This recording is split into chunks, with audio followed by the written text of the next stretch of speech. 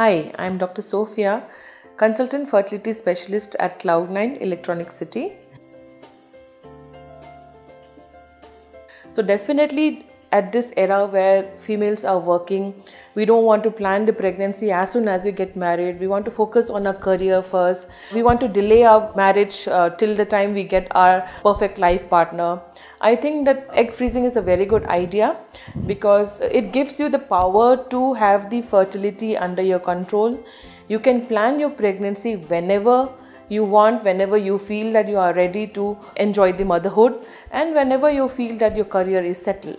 So egg freezing is a very good option, and also the success rate with egg freezing is quite good with the kind of technologies we have. Initially when IVF was new, definitely the success rate was not that great, but with the improvement in the IVF technology, the success rate of egg freezing and conception is quite good.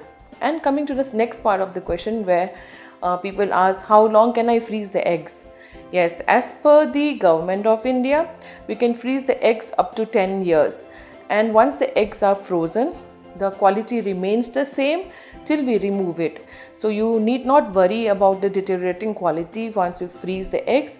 So we can freeze it safely up to a period of 10 years.